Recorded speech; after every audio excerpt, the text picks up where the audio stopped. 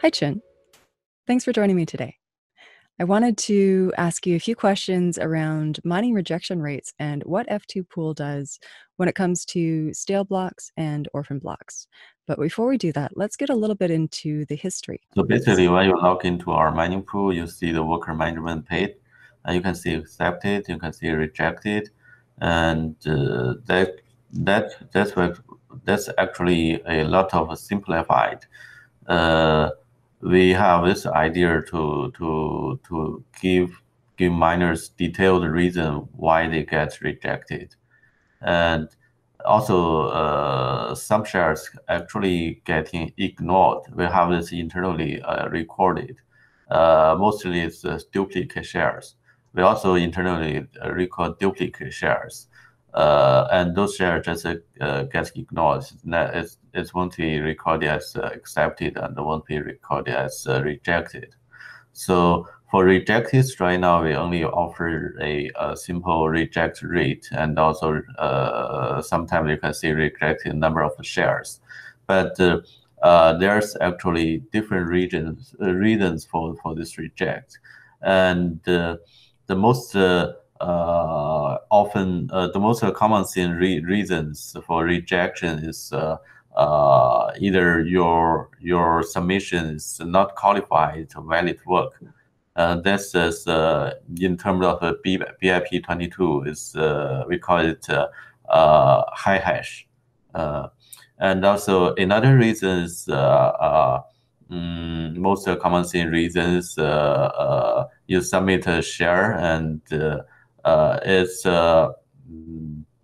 based on old work, and the network already found a new block, so it must update you. So your submission won't be able to create a new block.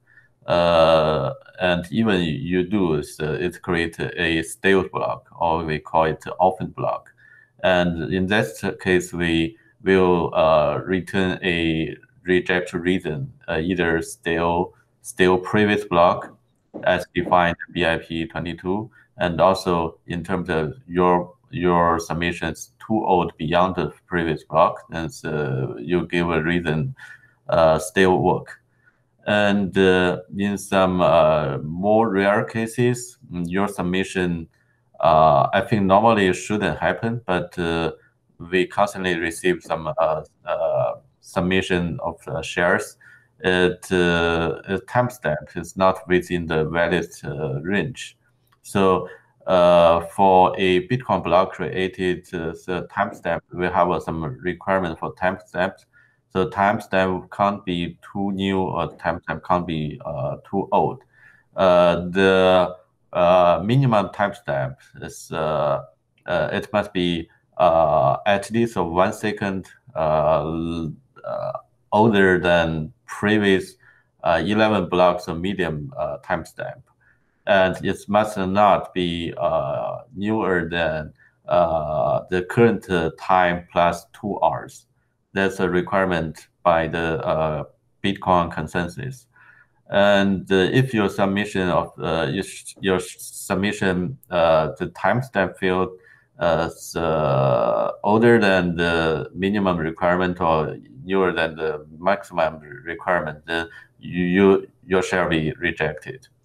And sometimes you also, in terms of Stratum protocol, there you must give us your username, your worker name.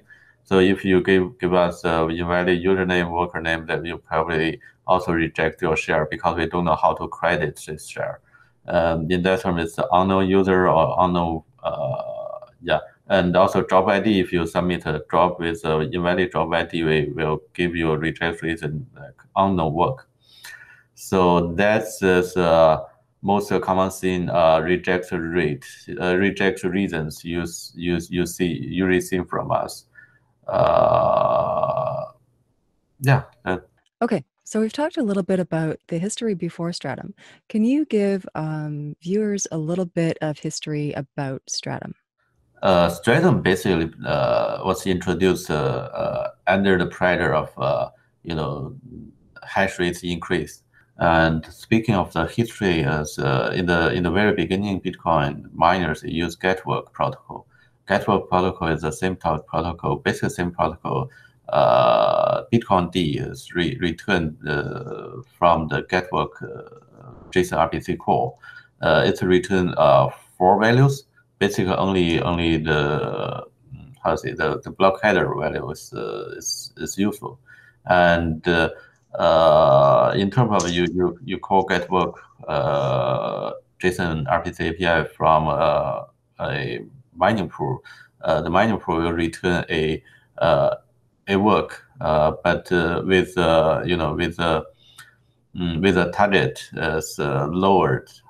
So you work on this lower target, and you basically repeatedly call this get work, and and start work on this from this parameter returned by the mining pool, and then once you find the result, you submit your result back to the mining pool using submit work API. So because many people working same time, and anyone could find a block anytime, and in terms like the network, other people find the new block, you need to get notified. That's we call it long polling. That's a kind of add-on to this GetWork protocol, and this was only introduced later, I think, a few months after the first original mining pool was introduced. And after that, because the network, the mining machine hash rate keeps increasing, we also add a few other add-on features to this GetWork protocol, like we can the mining client could rotate the timestamp field by on its own, so it doesn't have to request a new workflow for mining pool all the time after once the 4 billion hashings. So yeah, but in 2013 when ASIC was introduced, the hash rate of ASIC equipment is too high. So even with this timestamp rotate, so it could not support this huge of network hash rate. So we got to also slash mining pool. They dropped it a new mining protocol based on JSON RPC. Each line is separate JSON. They call it the Stratum protocol. Stratum protocol basically give you a much simpler block template you can working on, and you can insert the actual nonce, not just that 4-byte of nonce value, into because the nonce part is 4 bytes is embed into block header. Block header is only 80 bytes, so it's quite limited space. By introduce actual nonce, you can add this nonce value more freely to Coinbase transaction. So that's give you a lot of possibility to do a lot of work locally on the mining machines. You don't have to repeatedly request a new work from the mining pool. Great, thanks. Now let's get into the types of rejection rates. Actually, in terms of rejection, there are 2 types of rejections. One is the share get rejection by mining pool. Second is the blocks rejected by network. For the former rejection, is some miners their hashing rate got wasted and won't be credited by mining pool. So if you get a higher percentage of rejection shares from mining pool, then you given the same hash rate you have, you probably receive less Bitcoin every day. So, but for the latter rejection, is mining pool's blocks generated from mining pool, they get rejected by network. It's for PPS mining pool, it's a pure loss of the mining pool. For PPLNS or other payout schemes, the mining pool, it depends on what the payout scheme is like. For PPLNS, it's if mining pool's block gets stale or gets rejected, get orphaned by the network, then it's also miner lose this reward. So we've talked about mining history, specifically around SPV and Stratum. So let's talk a little bit about some of the performance and efficiencies of Bitcoin Core. Some part of the history might be a little bit controversial, because we were probably one of the first. I do believe we are the first one to introduce as nowadays so-called SPV mining. Because in the first few months into our operation, we constantly lose a lot of Bitcoin. We even like shut down our service for a few days because we lost a lot of Bitcoin in terms of, and we checked our log files why there was such a big loss. It's because we had a very high orphan rate, because back then our servers was in China, and the connection to the outside world, in early 2013, the hash rate hasn't been shifted to China, so the Chinese miner didn't get into this area that much.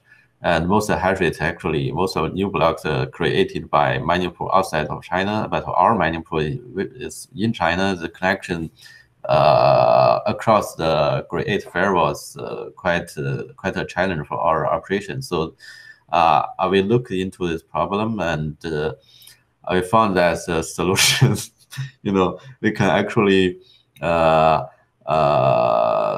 act as a normal miner. Normal users to other mining pool, we can connect to their Stratum protocol, and we can listen to their Stratum protocol. We can get to know new blocks being found from those mining pools. For mining pool, if some user found a new block, the first thing is to update the other miners in the same mining pool. It's much faster than you broadcast your block to the P2P network. So by listening to other mining pools, you actually get to know someone found a new block much sooner than listen to the P2P network. But the problem is by using this way, listen to Stratum protocol, you can only get to know which block was found. You cannot have the detailed information, what transaction in that found block. And so if you want to start based on this new found block, you have no choice but mine the next block with no transaction included. Otherwise, you probably get risk include conflict transaction into the next block. That's why you see it's a controversial, because you mine some some blocks without transaction, or people say it's empty blocks. But as soon as we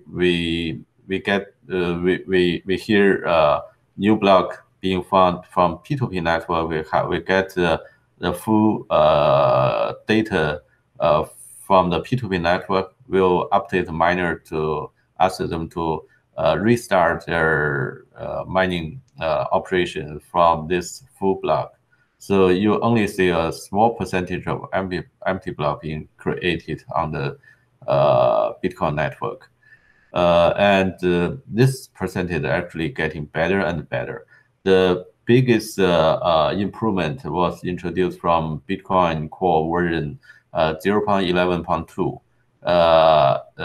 Bitcoin Core, in that version, Bitcoin Core had included a huge update in terms of performance. So we got not just we got less orphan rate, but also we got you can see less empty block from the network.